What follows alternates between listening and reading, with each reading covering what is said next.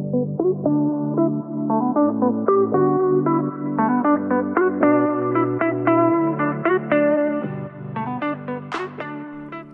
everyone, and welcome to the My Message podcast. My name is Kaya Mochitani, and I'm your host for today's episode. Every episode, it'll be me right here. And on the My Message podcast, we are working to make our messy life our message. And so, without further ado, let's get right into today's episode. We're gonna talk about Easter, and I kind of just want to dedicate this whole episode to my faith and to maybe people who celebrate Easter but don't know the meaning behind Easter, maybe somebody who's so skeptical about their faith that they just want to put like their big toe in and just hear about it. I'm going to share some awesome God stories that I've had. We're going to talk about Jesus, and about Holy Week and Easter and the whole 9 yards. And so let's get into it. But before we do, I know you might see this drink on YouTube. It's my little Celsius today, and I know they're so terrible for you, but like literally they help me so much. I don't know if it's a mind thing, but I got to break past that barrier. Besides the point. Before we talk about Easter, let's talk about Holy Week. Holy Week is the week before Easter and the spiritual events that's happened in the Bible before Easter. And so the Sunday before Easter Sunday is Palm Sunday, and that's where Jesus triumphantly enters Jerusalem, and people are like fanning palm fronds on him, like just cheering for him. I learned this in church. They were yelling, "Hosanna, Hosanna," which basically could mean, Hosanna, help me, like Jesus. Like everyone wanted to see him while he's walking in to Jerusalem, and so people were like, "Hosanna, Hosanna, help me," or it could be, "Hosanna, Hosanna, praise you, I praise you, God, like save us, like thank you for saving us," or it could be, "Hosanna, like save me, God, I need you, Jesus." And so that's that. And then on Thursday was Jesus's Last Supper with his disciples, and the day that one of his 12 disciples, Judas, betrayed him. And we're going to talk about that. Then it talks about Good Friday, which was a few days before Easter Sunday, and this is where Jesus faced 6 trials before he's turned over to be crucified. And on Good Friday, he passes away on the cross. And Silent Saturday is when the guards seal his tomb and put this big massive rock right in front of his tomb that literally like could not be moved. And then on Sunday, Jesus rises from the dead and defeats death, and this was on the 3rd day. So let's talk about the Last Supper, because I feel like that's what happened before Easter. The evening of the Last Supper, Jesus sat down at the table with his disciples to eat his final meal before being crucified on the cross. As they dined together, he told the 12 disciples, one of you would betray me. And all of them were like, "Is it me, God? Is it me, Jesus? Like, is it me? Is it me? Is it me?" And then Jesus took bread and wine and asked God the Father to bless it. He broke the bread into pieces, giving it to his disciples, and he said, "This is my body given for you. Do this in remembrance of me," which is where we get communion. So bread and wine, communion, yay. That was the Last Supper. And actually during the Last Supper, after the Last Supper, they went, him and his 12 disciples, actually Judas wasn't there. He snuck out of dinner and went with the Romans and Roman authorities, and basically made a bargain with them for money, and told him, "I'll lead you to Jesus." And so him and his, 11 disciples, Jesus and his 11 disciples went into a garden to pray. And as they were there, Judas walks in, and with these soldiers and with these people that were here to arrest Jesus. And Judas kisses Jesus, and Jesus knew that, he would be kissed and Judas would betray him. Like, he knew this all along. And Jesus basically says to Judas, "Fellow, for what purpose are you present?" Answering his own question, Jesus says, "Judas, are you betraying the Son of Man with a kiss?" And as, the soldiers are moving toward Jesus, slowly but surely, the disciples were like so confused. Like, should we take a sword and just like kill him? Like, what should we do? And so before Jesus could even respond, Peter takes one of the swords and just slashes one of the soldiers, Malchus, by cutting off his ear. And Jesus knew that that's not what he wanted his disciples to be doing. And so he caressed Malchus's ear, touched his ear, and he healed his ear. And he told Peter, "Return your sword to its place, for all those who take up the sword will perish by the sword." Jesus was willing to be captured. He explains, how would the scriptures be fulfilled that say it must take place this way? And that was in Matthew 26:52. So if you want to read that part in the Bible. And this then leads to Christ's crucifixion. In Mark, in Luke, in John, and in Matthew are all stories of how Jesus was crucified and how Jesus rose from the dead and the Last Supper and everything. This is all like their own witness stories. And so this is from one of the books, and this is the book of Matthew. So if you want to read all about the crucifixion, read in Matthew 27, and then if you want to read about the resurrection, read in Matthew 28. I would sit here and read it all to you, but I would just really want you guys to get this and not, feel like I'm just like throwing this down your throat. So I just want you to get like the whole story. And so then Jesus was crucified on the cross on Good Friday. He was given a crown of thorns, beaten along the way, mocked and humiliated. There was a crowd of people who were saying, "You know what, kill him. He is not the king. He is not the Son of God. Kill him, kill him." And then there was also people in the crowd, like Jesus's mother, who was just so heartbroken and just so sad.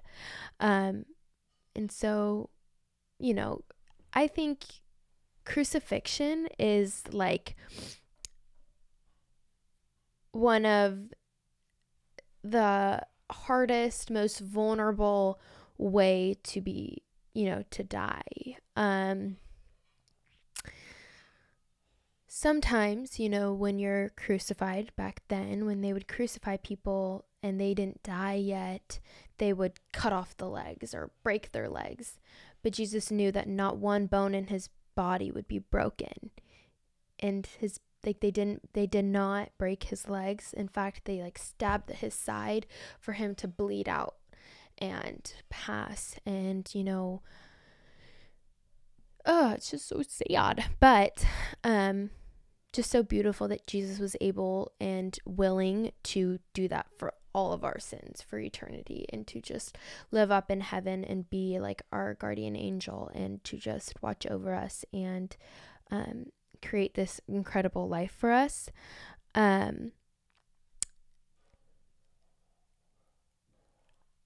His last hours on the earth was, in the middle of the day, and in those last 3 hours of before Jesus, passed, the daylight went dark. It was dark from noon to 3 p.m. While he was up on the cross. And so after he passed, he was buried in a tomb. And this is where this is where Easter comes into play. And this is when they put this soldiers put this big, humongous, massive stone in front of his tomb. And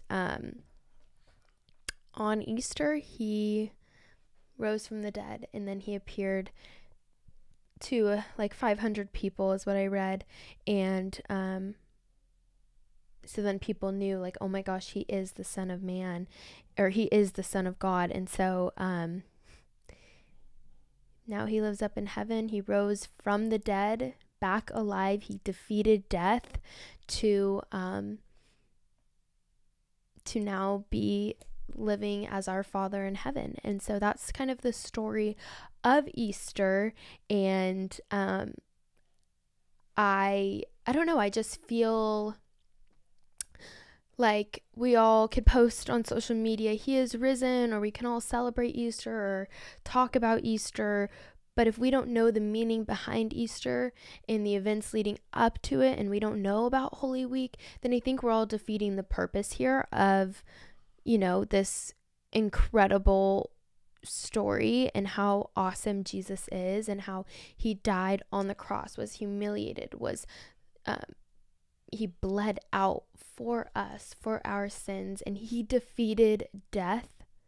He defeated death on the third day, in which he said he was going to. There is a part in John where it talks about Jesus clearing the temple. And I remember reading this when I was reading the book of John, and it was that there was this temple that took like 43 or 46 years for it to be built up.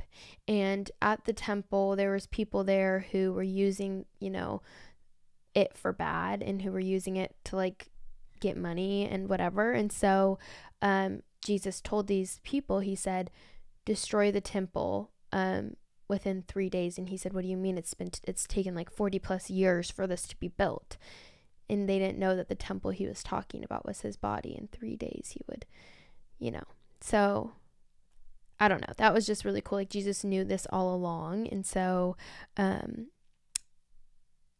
I don't know. It's just like, this is just such an incredible key part of the Bible. And I feel like when we celebrate Easter, we just need to know this before we really celebrate it. And then with that being said, I want to share a few God stories of Easter, or not of Easter, but like a few God stories that are personal to me. I heard this sermon being preached one time, and it was about how, you can tell people the good news of the Bible, and people could be interested, but what if you shared your own encounters and your own stories with God? Because nobody can take that away from you. People can talk so poorly about like the word, I'm not saying that that's right at all whatsoever, but people can talk so poorly about the word, but they cannot take away your own encounters with God. And I was like, whoa, that's so good.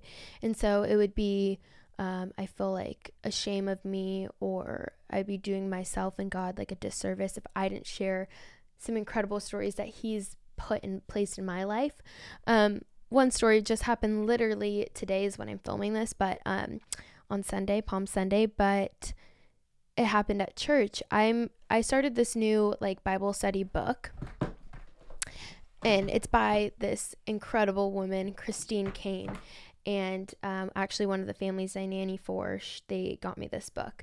But it's a Bible study, and it's just so incredible. And I was just at the part in my Bible study, I just completed it like 2 days ago, I think. But it was about how in the book of Luke, where they were talking about a lost sheep, a lost coin, and a lost son. And I've never heard this before. Even though I read the book of Luke, I'd never really like honed in on this one part. And so it was just talking about like, we were lost, but now we are found. And what is lost? And that like we can find. And what is that one person or that one thing that we can find? And it talked about a sheep, a coin, and a son. And then today at church, this was the entire message. It was all about the sheep, the coin, and the son. And I was like, oh my gosh, this is so crazy. And so I got to really like get a grasp like on that word like so much deeper, and like I knew the story. And it was just like really cool, because I felt like out of all the books in the Bible, out of all the verses, out of all like the times that I could have done this one day in the Bible or my Bible study, like how could literally like I hear this message, and this is my first message back that I heard in person from my trip. And then on my other God story is that on March 19th, I went to a Brandon Lake concert. And Brandon Lake, he's a worship singer. I don't know if anyone's heard the song like Gratitude or Graves into Gardens. And he was performing the day before I left for Japan. And I was so anxious about Japan. I was like, oh my gosh, like I could throw up at the thought of it kind of thing. Like I was so nervous to like meet the family I've never met, to like have a lot of unanswered questions from my childhood like be answered on this trip, because we've never been to Japan before, where my dad like grew up and like left when he was in middle school or high school. And then like being with my family, it was just like a lot of feelings during this like moments before leaving the trip, and then being on a 12-hour flight. Like I've never done that before. I don't do good on airplanes, or just like I don't do good on like long airplanes, and I don't do good just sitting and like doing nothing for like 12 hours. Like that was so hard for me, or I knew that would be so hard for me. And so going into this night, I was already really anxious, and I just like was just like my head was all over the place. And so I almost like literally canceled on my concert before, because I was like so like just so in my head. Anyway, we get to the concert a little early, and we went to see the opening act named Benjamin Williams Hastings. He is so incredible, like so good. He's so good. But we were sitting down, and something happened with one of the girlfriends that I went with, and so we waited a little bit, and didn't really love where we were seating, like being like where we were seated, because it was just so crowded, so many people around us. It was like very overstimulating. And so I scoped out like where we could like sit, like where there were open seats where we would have more space to breathe. And then I found these like spots.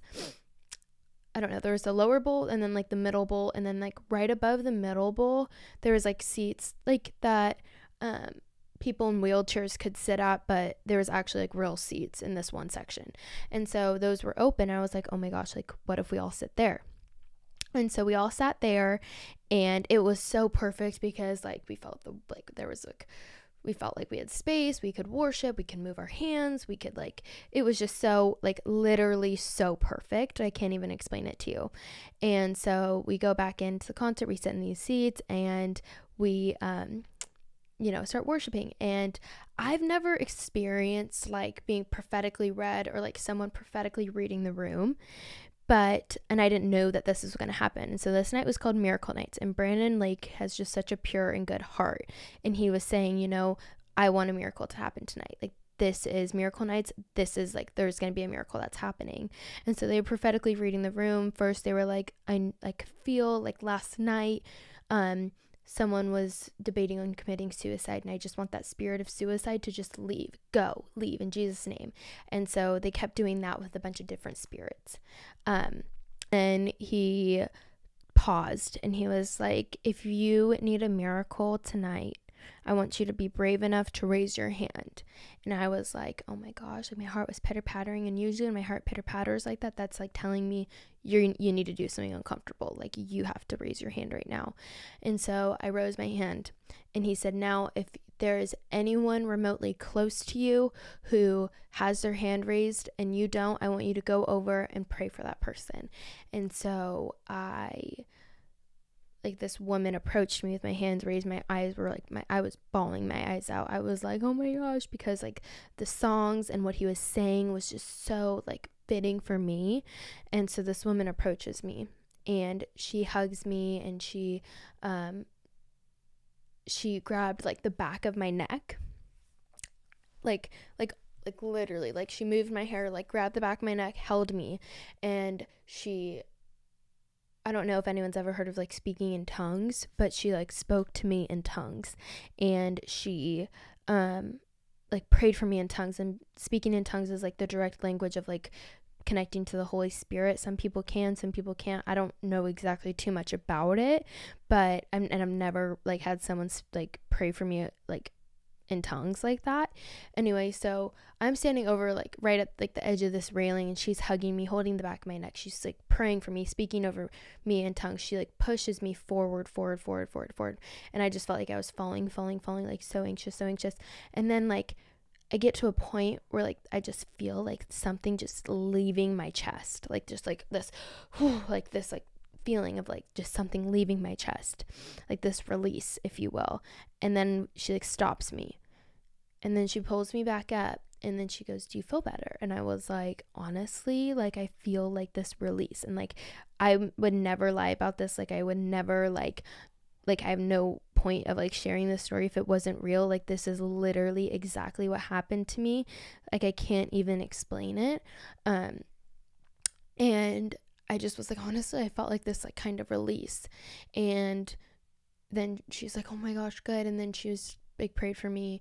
I told her a little bit about like my situation and like what was happening, and you know, like how I am different in my family for my beliefs and all this kind of stuff. And so then she prayed for me regularly, and then she was like giving me like breathing and like ways to connect with God, kind of like techniques of when I feel anxious. And she's like, I feel like you have like a lot like in your chest, like you keep grabbing your chest, and that's like where my release came from. And I was like, no, I know, like I feel like that too, like when I get anxious, it's a lot like in my like upper chest. And so she's like, I want you to just hold that there and just deep breathing, like,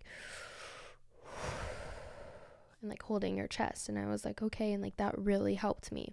And so then the rest of the concert was just so incredible. I did not feel an ounce of anxiety about my trip. I told my friends, I was like, I feel like I can get on this airplane right now. No lie. Like I feel like I can get on this airplane right now. Like, and I didn't feel like that at all ever since booking this trip. And so then we were like leaving the venue, and my friends were, I was like, guys, I just have to tell you about my experience. Like, did you guys see me? And they're like, no, we really didn't. Like, we weren't watching. Like, what happened? And he goes, and they were like, and while you were being prayed over, Brandon Lake and his team were saying like, and this is for families reuniting, like broken, like the spirit of broken families, like go, leave, you're like not welcomed here in Jesus' name. And I was like, oh my gosh, this is so crazy, because that's what like it was a lot about. And like I was being reunited with my family. My dad was being reunited with my family. And so I was like, oh my gosh, like this is so crazy. I didn't hear that at all. Like at all when she was speaking to me and praying over me in tongues. It was like the weirdest, craziest, most awesome experience ever. Like I was like, oh my gosh, like I've been so skeptical about like prophetically like being read or like spirits and stuff like that, and like deliverance ministry, all that kind of stuff. Like I've been so skeptical of it, and this really put my foot in the door of like I'm actually not afraid of it anymore. And like this helped me so much. Like I can't even explain it to you. Like the Holy Spirit, y'all, is like so real. Like I have no point of like sharing this story, or like I don't even know how I can make it up. Like this is so real and so good if you open up your heart to it and just give it a try. Like, oh my gosh. So I just want to offer up to everybody and anyone, if your family doesn't celebrate Easter, or if you want to go to an Easter service at Saddleback Church in Lake Forest, I would love to invite you there, and I would love for you to come, because I feel like this can just be like the start of a new life for you if you don't know the love of Jesus yet and you haven't experienced that yet. And then last thing before we close up today's episode, I have these little like talking or conversations with purpose cards, and these are for Christians, and each color means something different. I don't know exactly like what color means what, but there's a red, a blue, a green, and a yellow. And so I'm gonna pick one from each. Oh, here it is, categories. Okay, so yellow is my faith journey. So let's pick a yellow card and let's see. Who taught you the most about your faith? Jake's mama, Shar Stammer, taught me the most about faith. Okay. Green is the world around us. Okay, let's see. Let me pick one. Okay. Do you think there is a greater purpose to all of human history? Do I think there's a greater purpose to all of human history? If so, what? I feel like there is a greater purpose to all of what's happened in our history, and that's to lead you to Jesus and to help you find God in your heart. And I feel like everything that's happened in our history, Jesus didn't let do to break us, and it actually happened to help us, and it's just the way we look at things. And so blue is personal beliefs. Okay. I'm kind of nervous for these, to be honest. Oh my gosh, how perfect is this? Do you believe in the Holy Spirit? What do you understand it to be? I do believe in the Holy Spirit, and I understand it to be Jesus' love living in you, and everyone has the Holy Spirit living in them, and so it helps guide you and your heart. And then red is Bible truths. Oh no. Okay, what is hell? Just the opposite of heaven. It's a terrible place where you are tormented and live eternity away from Jesus. But yeah, that's all that I have for today. I love you guys so very much. Thank you for listening to this. Happy Easter, and cannot wait to hear from you guys soon. Also, like, feel free to send me any kind of literal feedback ever, because I love to hear it, and I can't wait to see where this podcast takes me. I love you guys so much. Have the best day ever. Bye. Thank you guys so much for listening. Tune into the next episode. And while you're at it, leave a rating and review to boost the podcast algorithm to ensure that we grow organically. I love you guys so much. Have the best day ever.